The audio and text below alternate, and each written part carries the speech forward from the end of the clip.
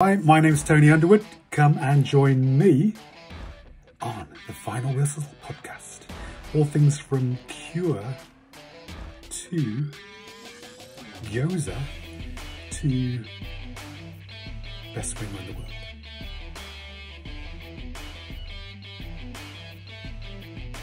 Hello and welcome back to the Final Whistle, brought to you by the Rugby Connection podcast. Well, what a guest we have for you today. He is infamous for playing alongside his brother for England in the 90s. He tore up for Leicester. He won a Premiership with Newcastle. Grand Slam winner in 95. We won't talk about what happened later that year in 95 though. And he was also part of the 1997 Lions tour. It's Tony Underwood. Tony, thank you so much for coming on. How are you getting on? Laurie, I'm excellent, thank you. Feel better for that little intro. You know, no one bigs me up these days, so there you go. But my children don't anyway. Well, I'll hype you up. I'll make up for it then. No, very kind. Thank you very much. Long time ago, but very, very privileged to have done those things. So thank you very much. You're very welcome. And I think you're actually our first Leicester type, our first Newcastle Falcon, first Premiership winner from that time. Yeah, you're our first 90s based player as well. Yeah, first 90s player. We're delving into the archives now. Yeah, I tell you. And, yeah, we didn't wear any of these sort of tight looking shirts. We had those baggy ones, and you had the baggy cotton ones. Yeah, cost a fortune. Yeah. Even if it wasn't the good teams, they're still ridiculously priced for some reason, just because throw the word vintage in front of it. We had the diehard fans. They were brilliant. Yeah. So. Yeah. First question that we ask all our guests this: what actually got you into rugby in the first place, Tony? Oh, school. Had to. No choice. Elder brother played lots of rugby. Two elder brothers that played rugby. Gary, who was the really talented one, and then Rory, obviously the elder one, sort of ploughing the fields as he was. So I had no choice. I came into the first year at school. I was up in Barnard Castle, County Durham, North Yorkshire sort of area. And so I had no choice. I was in the round ball game until then, and don't think I was very skillful, but very quick. But that could get you so far at that stage anyway. Could have taken me quite a long way, I think, just being quick on a football pitch. But anyway, but yeah, got into first year at rugby, at Barnard Castle, and then rugby was kind of no choice, off you go. I love that. Were you always on the wing when you played rugby, or did you? Yeah, I can't speak for anything else. I didn't. I might have played centre a couple of times, might have played fullback a couple of times, but my variety was left or right wing. What I'd like to say though, as much as they put that number on my back, I got myself around the pitch a little bit to try and get involved. That was my game. So, yeah. Now you did mention your brother. Well, you mentioned Rory. What was it like playing alongside your brother? Because not many brothers get to play for their country, let alone together, so simultaneously. So what was that like? Well, we had the Hastings at the time, obviously from your neck of the woods, so Gavin and Scott. So, there's a few others actually, but no, it was great. I mean, an aspect of there was an age differential. So to be honest, there was an extent of just when you go into any team, I wouldn't call them cliques, but there was more an aspect of your tendency was to hang out with people more your age or who you'd be around and who you knew a bit better. So by the time I came in the England team, that team is pretty settled. You know, Will had been in charge, been captaining for a while. Jeff Cook had been in charge of that sort of group and had been bringing them forward. And there was kind of a real core of players at that stage. And then my age group was starting to come through, sort of early 90s. So there's a 6-year age gap. So, he was always my elder brother and always looked at him and respect for him. And it was just more a respect for as an elder statesman statesman, I couldn't call him that at that age, but maybe it was. But there was the elder sort of experienced group in the squad that you kind of looked up to, and he just happened to be my brother as well. So, but a comforting aspect to see a few familiar faces. And I guess because I'd been he'd been in the squad for that while. I kind of knew some of the players as a result of that, and that helped rather than just being everyone's strangers. Good. I love that. Who was the most surprising player in the squad that was very welcoming that you didn't expect to be? Well, there's a good question. Well, as it happened, because of the way sort of rooming worked, you went 15 with 14. And it was John Webb at the time, and then Mike Catt, Simon Hodgkinson, sorry, those sort of names. But for some reason, I was the 14 coming in, but Rory ended up with the fullback quite a bit. I ended up with Jerry Guscott quite a bit. So probably, if you would talk about the most, well, not surprising, but I'd probably have the bit of trepidation about meeting and what's Jerry going to be like. But he was very welcoming and took me under his wing to a certain extent. And guy I looked up to, everyone would looked up to in that sort of era, in terms of the talent, but also for the character he was. So yeah, to be roomed with him was quite a nerve-wracking experience. But no, got on really nicely with Jerry, and I think one of those things sort of evolving from becoming established in the team to becoming sort of within the squad and getting that validation from someone like Jerry was always something I look back on and so be very proud about. Yeah, as you should be, rightfully so. I love that. Oh, thank you. Was there any pressure on you when you first got into the squad just because of who your brother is? No, no, I don't think there was anything attached to being Rory's brother. It was more attached to, any pressure I would have felt was, me, who I was, coming into the team, proving myself and getting yourself in there, just like any other player in that sort of coming into that arena. So, I just, as I said, Rory's elder brother, I don't think any expectation apart from that. Probably more so from the earlier age groups when you're coming in, sort of much more, you were kind of maybe looked at because you were Rory's brother. Now, what's he going to be like? But by the time I got to that stage, it was more, you're proving yourself in other words. You're being seen anyway. So you didn't have to sort of, you had to prove yourself in your own merit to get into that. So I didn't get into the England squad because I was Rory's brother, put it that way. Well, at least I don't think so. Maybe you need to speak to Jeff Cook and Will Carling. But I don't think so. The only reason I ask is because obviously nowadays you've got a lot of players, children getting into the game. For example, like you mentioned the Hastings, obviously Adam plays professionally. Yeah. And there's always that, is he anything like his dad? No. There'll be comparisons, but I don't think, so it'll more raise an interest about whether you look at a person, but then it goes on to the next stage, which is, are you going to select them for anything? Is he any good? So yeah, you're absolutely right. I'm of the vintage where all these bloody children are coming through. The De Glanvilles, Partons, Ajomos, and I'm going to miss out bunches. Brackens. There's a Logan out there playing as well, I believe, isn't it? But I read a lovely tweet the other day that poor Kenny was. I think Kieran Bracken's son was playing, and Kenny and Gabby Logan's son was playing. I was like, who's Kenny going to be? But for England under 18s or something. So is Kenny going to be singing the national anthem before the game? But I don't think he did. Probably not. Probably not. Talk to us about the legend that we sadly lost last year, Doddie Weir, because I know you played with him on the Lions tour. You were with him at Newcastle. Just what was it like being around him on a daily basis? Well, just to add to that, can I swear on here? Yeah, of course. Yeah, it was a shit year for us basically because that Doddie was the third of three players losses. We probably lost a few others, but sort of fans and sort of people associated with the club at Newcastle. But we lost Inga Twigamala and Steve Black last year as well. So Doddie was just the sort of cap of just a really, really sad year. I suppose the aspect with Doddie was it wasn't a surprise, unlike Blackie and Inga. But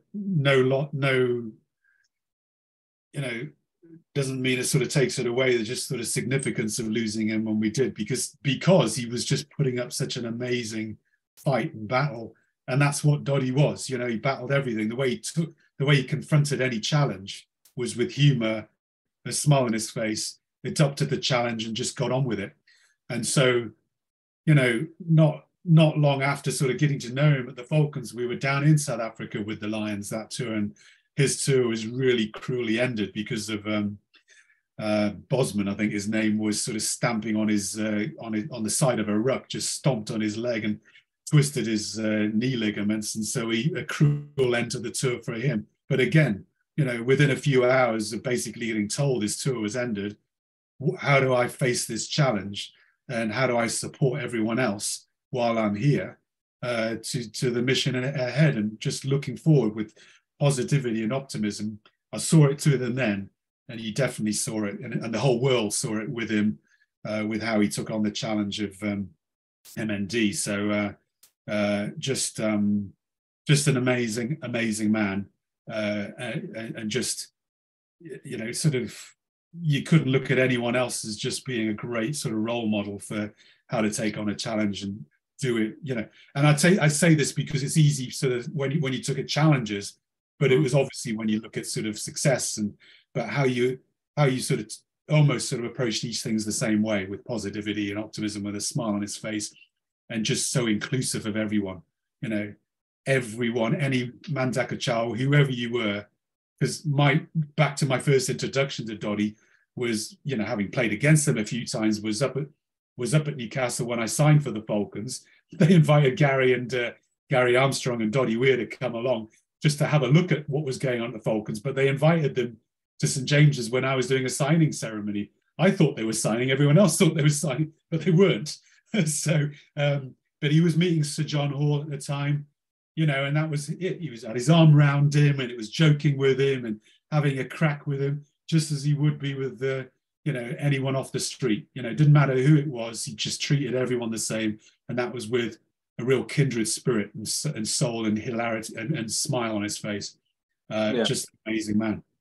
No, I agree completely. I met him once by sheer accident. Like, it was not planned, and I don't think I'd actually have it any other way. Like, looking back now, just basically, I can't remember what game it was. It was at Murrayfield. My dad went to the toilet. The game already started, and I kept, like, because I sit right next to the steps, so I kept turning around like, God, like, my dad's taking forever. And I turn around, and you just see this big mountain of tartan. Yeah. I'm just like, and he was like, "You all right, young man?" I'm like, yeah. I was like, "You're Doddie Weir?" He's like, "I am. Last time I checked." And that, just something so natural like that. And then he smiled, gave me a wave, said, "Enjoy the game," and gone. Brilliant. Yeah, well, the lovely thing about it is, you know, that statement about you never want to meet your heroes sometimes. Yeah. But yeah, Doddie, every time of the day, any time of the day, you could meet him and he'd be exactly the same. And you savor every moment with him. So just how he was. So the kind of heroes, you know, you knew that if anyone who met the man, he'd be how they pictured him. So that's how it was. I think this show's taught me that you can definitely meet your heroes. Okay, I'm glad to hear it. You were a household name in my house growing up. Yeah, my dad taught me a lot about the Underwood brothers, not just Rory or Tony. It was both them. And then obviously I started watching, and then almost studying the game myself. And big name. Oh well, thank you. Well, I was more talking about every rugby player you've had on the podcast. I'm still in the forming ground, so we've got to see out the rest of the show and make sure you're happy about that as well. You've agreed. That's right. You've ticked all the boxes so far. Well, thanks to your father as well. Thank you for talking about me. That's very kind. I'm guessing he's from north of the border as well. He's Scottish as well. Yeah, he's same area from where I'm from as well. So there you go. Fife area as well. Okay, so well, you know, especially when the Scots people are talking positively about you, you're going to take that. So thank you very much. Especially in the 90s as well. Yes. I'm going to ask you about another legend of the game. But why did you wink at John Olomu ahead of that game? you can't talk to the man, so you got to accept the haka in some way. So it was a nod of the head and a wink. So I played against Inga Twigamala in my previous appearances against New Zealand, so he'd always accepted it in a nice way. So yeah, so but no, that was all that was about. Was just you know, you love that aspect of the game. The haka was something I used to love to face because it was part of what the game was all about, and that privilege to be facing the All Blacks. You know, they are the best in the game, and you know, you always look up to them as sort of being the who represent the best in the game, and that legacy that they have attached to them. So to face it and have that opportunity to face it, and you know why they're laying down the challenge. So I can't go up to him and shake his hand and say, yeah, looking forward to it, and yeah, I accept the challenge sort of thing. So you just sort of it wasn't the wink, it was more what I think from what I hear what they were feeding him with during the week about things that I was supposed to have said to wind him up, basically. So oh God. And obviously how he interpreted the challenge acceptance was, you know, yeah, how he did. So but yeah, I mean, I thought obviously everyone has seen that clip, that infamous clip, so many times where Jonah just runs riot essentially.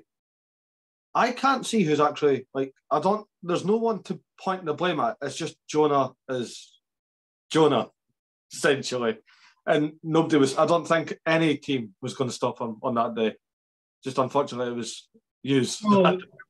Well, any team on that day, but just how the game went as well. It was, I mean, I look back because, you know, that footage, if you like, shown of his first try, you say it gets played back at you plenty of times.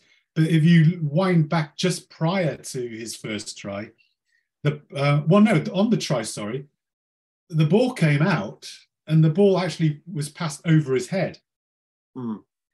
And if it had gone into hand, I was actually there because I was, you know, game plan, just close the gap, close the space.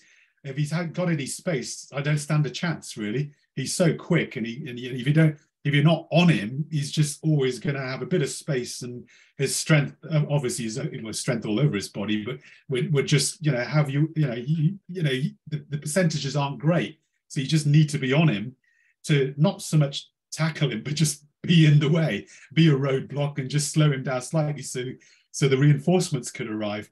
So anyway, I was there on that chance, but the ball went over his head, and so so we had to both, you know, sort of readjust, and he turned around. Then he's in space where I didn't want him, and the rest of the game kind of played out that way. There was so much loose ball that went the All Blacks' way that any team's going to take advantage of, turnover ball, loose play sort of thing. But, you know, when you add Jonah into the equation, you know, then yeah, the teams, the way the game went, the team obviously sort of played into their hands, if you like, with the looseness of it. Yeah, no, that's fair. I agree with that, because obviously it was a sight to behold.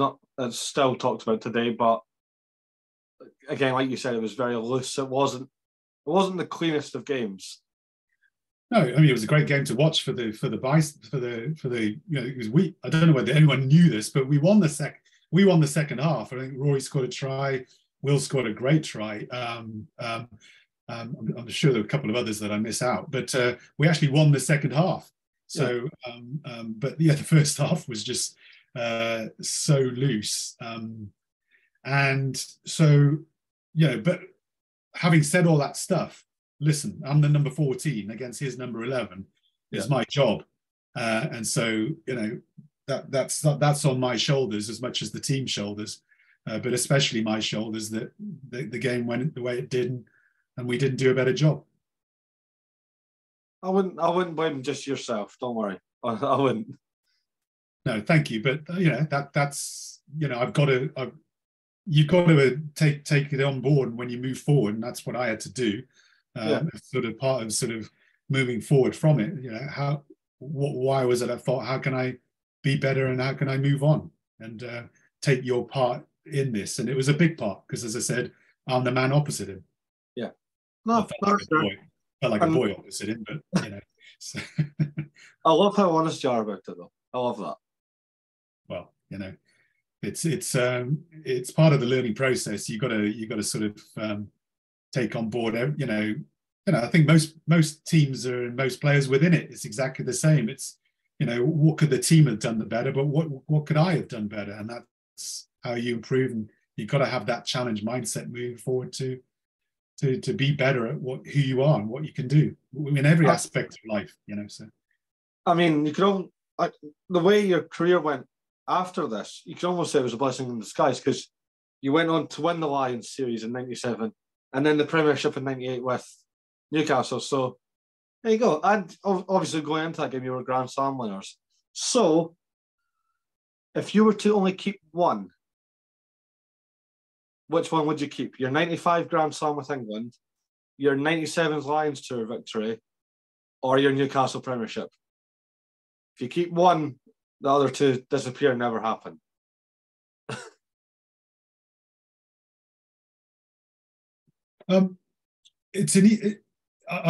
The answer was in my head straight away, but I guess in terms of the Falcons. And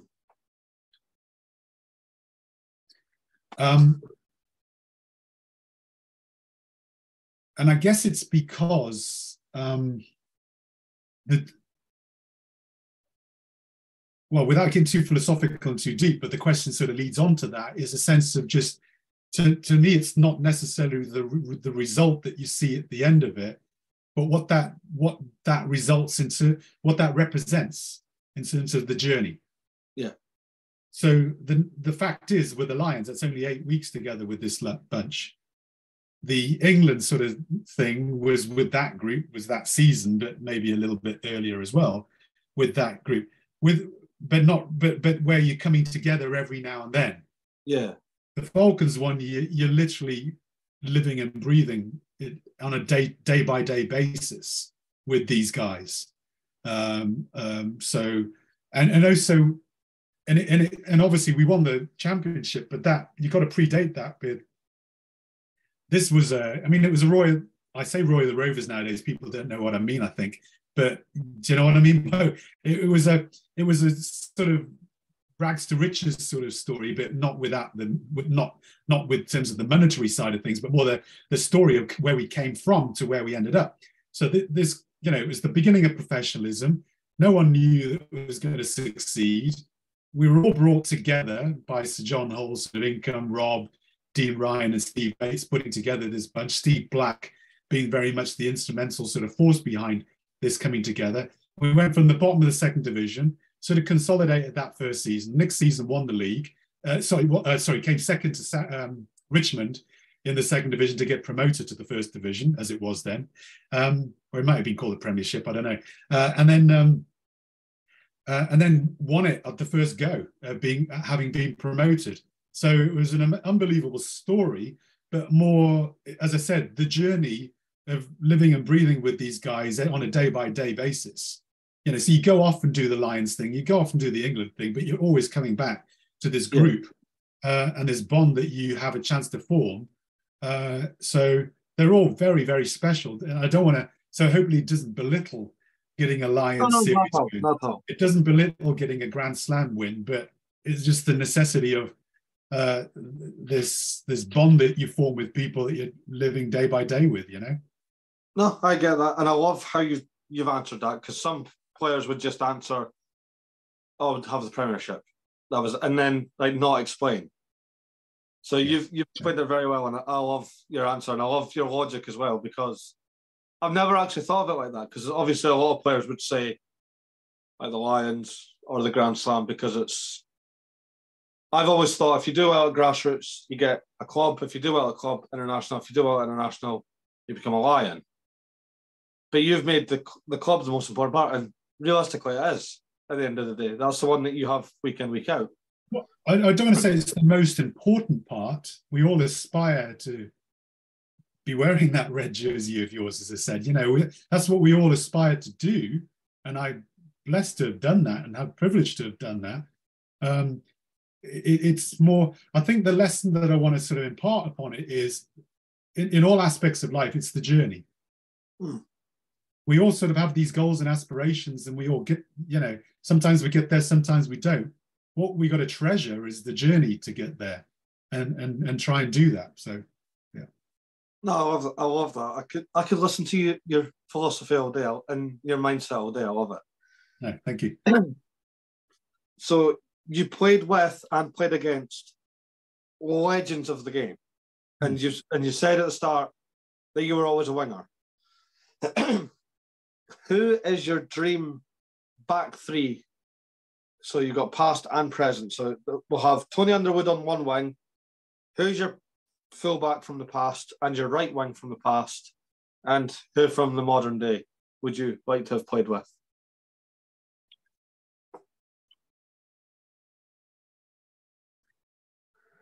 So I suppose the controversy, I'd say Inga Guigamala.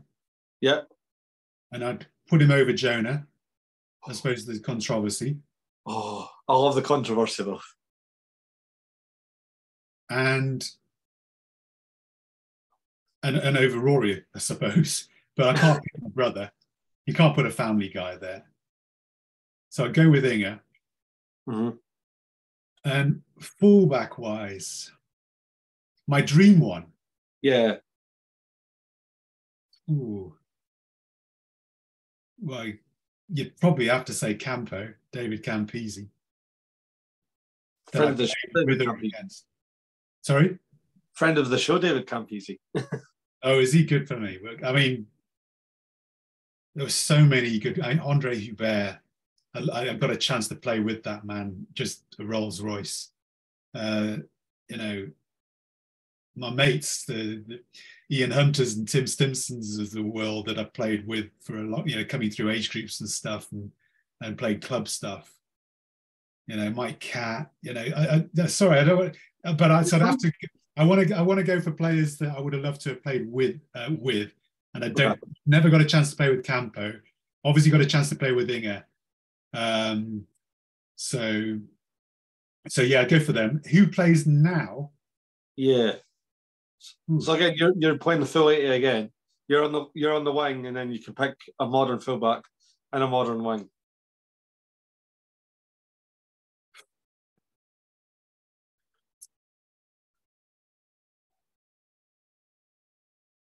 You know, there's going to be too much of a pause in this because I think I told you before we spoke. I don't watch that much of it, so I haven't seen enough of. You know, watched enough to really sort of make too much of a comment on it, but I'm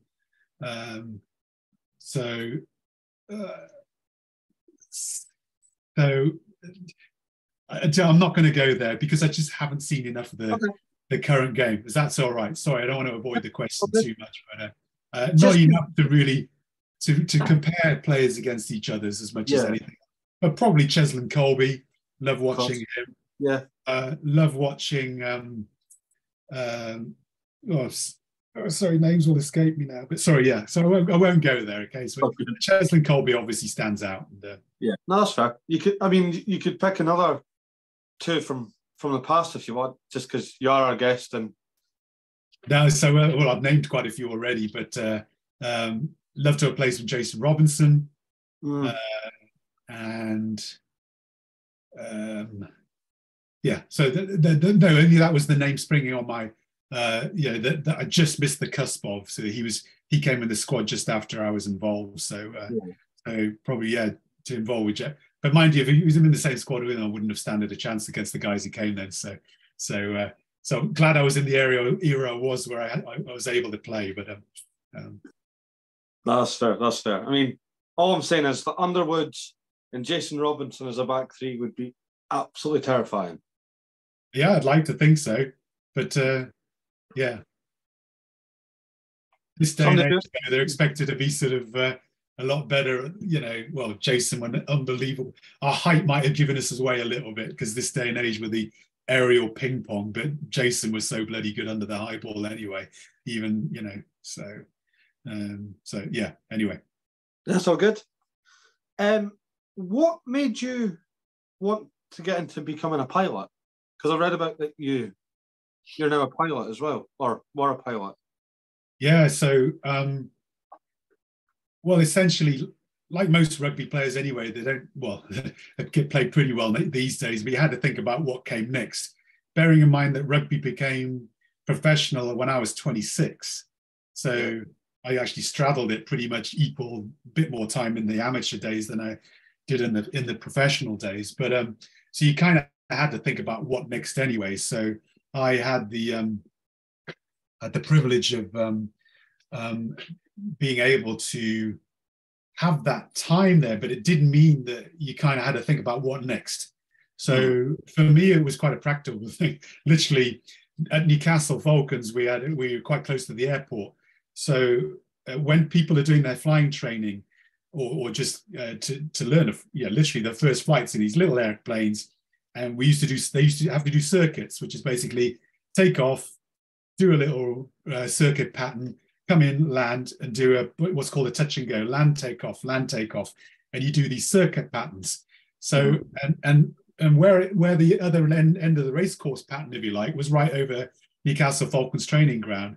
So sometimes when you're a little bit bored, I have to admit, sometimes you just sat there and thinking, this thing passing over my head quite a few times, and that it was in my head about what next, and it just sort of triggered the thought at that stage. So thought about it, thought yes, dragged Inga up to Newcastle Aero Club with me.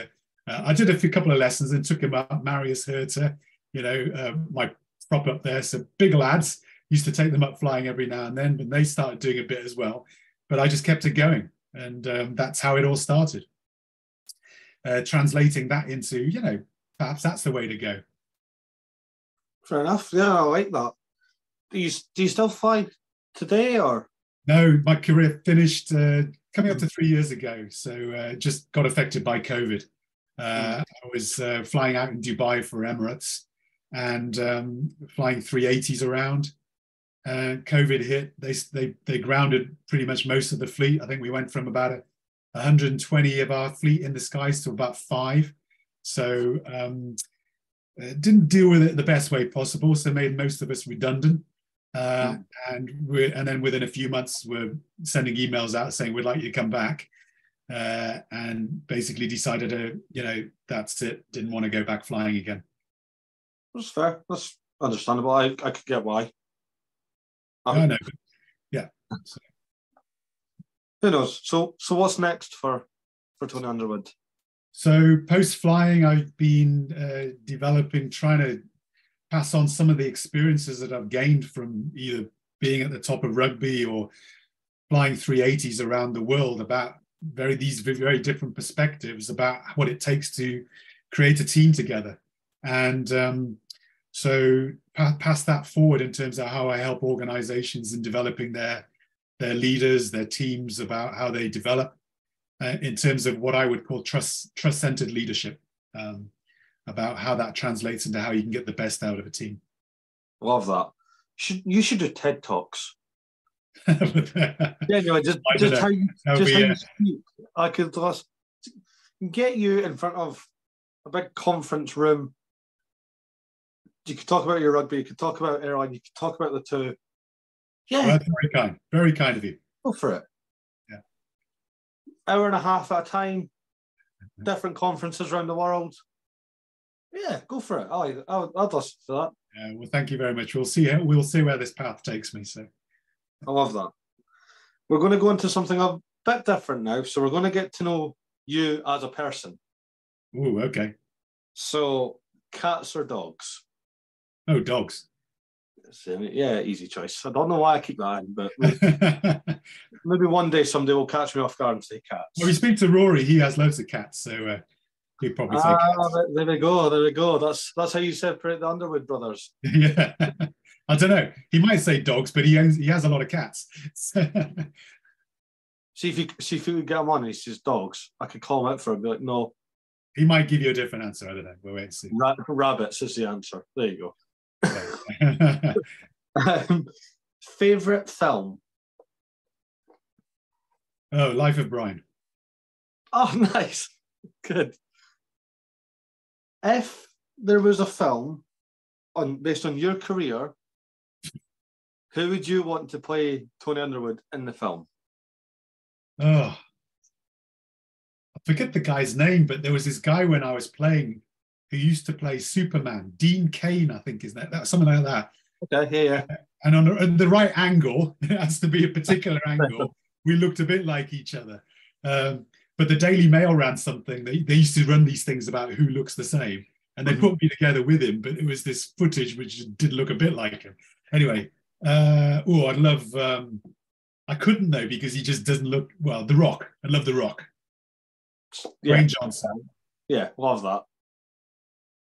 He could do it. He'd have to, I don't know. Yeah, no, yeah, go for it.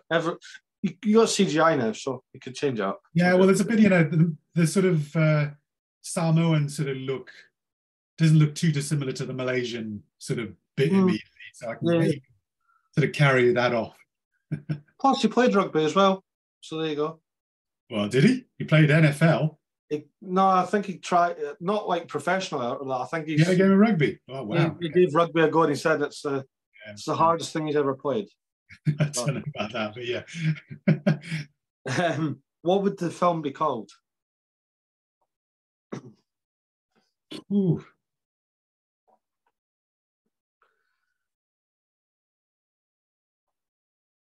I've got one that sounds cringy now that I've thought it out. Do you know what? I had one because it was talking about wing. Forgotten what it's called. I have one. I think we're actually on the same lines here, but I had it in my head there and I was like, if I say so, it's going to sound dead cringy. Go on, but then. From Wings to Wings. Yeah, it was playing along that. Yeah, see, me and Tony just click. I love it. Forgotten the name of it. A mate of mine was going to write a book.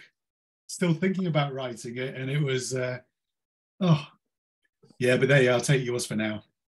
From Grounded Switching Wings. Switching Wings. Switching Wings. Oh, I like that. That's cool. There you go. There we go. Love that. What is your favourite style of food or food cuisine? Ooh. Well, I'm a Malaysian boy, so I have to say that. But every time with the flying, I used to go around lots and lots of countries, but wherever I ended up, I always looked for ramen noodles, chicken chili ramen noodles, so Japanese. Nice, like that. Sashimi and chicken sashimi, some gyozo, and chicken chili ramen. There you go. Nice. So what's the go-to Malaysian meal for you? Ooh, that would be something called roti canai, which is this sort of bread, nicely sweet bread. Dip it in either sugar if you like a sweet tooth, or chili or curry sauce. It would be followed by a what would I go for? A laksa. Something called a laksa. It's like a noodly thing with either prawns and noodles and a very nice broth, which it's along the lines of ramen noodles. And then a bit of a tandoori chicken. The nice thing about Malaysia, it's got a Chinese influence, Indian influence, Indonesian influence, as well as Malay food. So a concoction of a lot of lovely dishes. We took all the good bits and then washed down by some nice fruits and mangoes. So there you go. That sounds lovely and very refreshing as well. I'm liking this. What is your favourite pizza topping? It would be just go meaty. As much different types of meat as possible. Start pepperoni, but you need to get as many different types on there as you can. I love that. And because I did the pizza advert, it has to be a stuffed crust. Oh, yes, 100%. I'm all for this. Does pineapple belong on pizza? No. Well, no. Does it belong on pizza? I don't mind it. It's fine. Sorry, but I don't necessarily go for it. Oh, you were doing well there until you said that. What is your favourite social drink? I usually say post-match drink, so like you and the boys have had a big win, you're out in the town, what are you drinking? Well, I'm a teetotaler, so it's Coca-Cola before or after. So, fair enough. Having said that, I was about to say if I got a sweet tooth, so you know those sort of shots that you can have with like some sweet stuff in it, something like that. Fair enough. So I am partial to, after a Japanese food, a nice bit of warm sake. What is sake? I've heard about it, but what is it? It's rice wine. It's wine made from rice rather than grapes, basically. But it's yeah. I'm intrigued. That's actually got me intrigued now. Go and have some. It's delicious. I'm not a big wine person, but no. It's a small drink, warmed. It's like little small cups. You just take little sips out of them. Have a go. Go for the Japanese. Have the meal I just told you. Okay. Yeah. Sashimi. Have the gyoza, and then in fact, and have a ramen, and then have a ramen noodles, and have a hot sake afterwards. Only if you're coming with me, though. Okay. Go for it. I'm sure they got some up in Fife. Well, it doesn't have to be in Fife. We could arrange. I could drive. It's all good. Meet you halfway. I don't know if there's going to be in the borders either. There's got to be something somewhere that we could eat. Yeah. Favorite, or what do you recommend to binge watch on television at the moment? Ooh. Well, we rewatched Game of Thrones recently, so you can't watch that again. What did we binge watch recently? Loved. Oh my God, I've forgotten the name of it.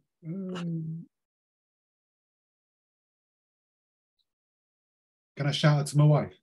Yeah, of course. Honey, what was this TV series we watched? Schitt's Creek. Schitt's Creek, yeah. Oh, well answered. Schitt's Creek. Controversially, I've never watched an episode of Game of Thrones. Okay, no worries. It's I can understand why. I didn't watch it when it first came out. We watched it again a bit later on, but yeah. No, my partner watched it right through. So when we got together, it was like near the end of the show. Yeah. And she's watching it, and I'm looking like, oh, rubbish. Yeah. She's like, yeah, but you don't understand. I'm like, I don't want to. You've got to watch it from the beginning, follow the plot lines and through it. No, but Schitt's Creek, Brooklyn Nine-Niner as well. Yes. That kind of humour. I love that. I do recommend Vikings, though. It's on Prime. Okay, thank you. Fantastic. Give it a go. And if you're not too offended by like the goriness, then... Well, no, Games of Thrones is like that, so yeah. Well, yeah, true, yeah, valid point, yeah. Do you have any tattoos? No. Would you ever have a tattoo? I would. It's a sad thing, but unfortunately Inga passed away. It was always the sort of deal I had with him that when I came to see him out in New Zealand, and I did thankfully see him a couple of years ago before he passed, or 4 years ago, but it was to go and have a Maori one. And basically that kind of style of what do they call it? Band. Yeah. My youngest wants me to have a whole sleeve, but I don't think I'm going to go that way. Half sleeve, because you can still wear a polo shirt. Yeah, no, no, I don't have a tattoo. Fair enough. The only reason I ask is because I've got tattoos, and I always like to compare where you get. Okay, no, sorry, I can't help you. That's all good. Don't worry about it. What is your favourite song or style of music? So can I say song? But I mean, I'm a Coldplay, probably. Not massively into music. I'm not a music guy. But if I put anything on it, it'd be that.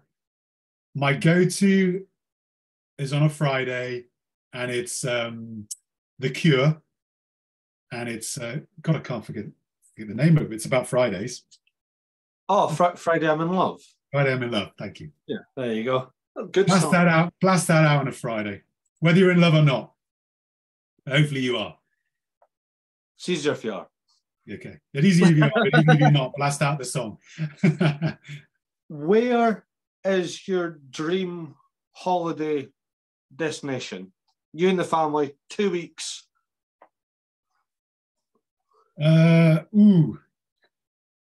See, yeah, I'll be splitting the family apart. You have to have a combo holiday. Okay. Listen, probably a mix of Italy, because I want to say Malaysia because of that, but I'm not. But I need a bit of sort of nice green, but not jungle tropic scenery. So it'll be Yeah, a no, mix. I get that. Yeah, but sort of Italy, sort of up near the north, near Lake Como type of thing, and mountainous sort of area, mixed with bit of tropics. You got to send you to Malaysia because I've got to promote my country. Of course. Mixed with, you got to dip into a bit of. My family won't, especially two of them, won't. My wife and my youngest will want to be in Orlando at some stage. They just love the theme parks. Fair enough. And the retail and the outlets. So yeah. I need to try and cover all that. I don't know where you would get all that. Yeah, it's all right when you work in the airlines. You can kind of get around those places reasonably easily, but otherwise, you know. Yeah, no, that's very true. I think I'd love to go to Fiji, but it's far too expensive. Actually, do you know what? I'm going to backtrack all of that and just talk about no amount of family. My wife would be the same. They'd probably be all right, the two kids. Japan. Best holiday, nicest holiday I've ever had in the world. It just seems like a whole different world. And that's why it is it's so different to anything else you'll ever see. Scenery, people, the food, the culture, everything. Yeah. Maybe not the food. I don't like sushi. I don't like anything. I gave you a few other dishes to try. I know you did. Yes, you did. Very true. I'll just stick with the Underwood menu. Yeah. Skip the sashimi and have the gyoza and the ramen noodles. Yeah. Yeah, see, I'll be fine. I'll have to eat it with a fork though, because chopsticks in me. Yeah, I will. They'll forgive you. I'll just spoon it in. Bowl it. Yeah, that's what that works. Just tip it in. That's all right. That works for me. Final question for you today. One thing you'd like to be remembered for?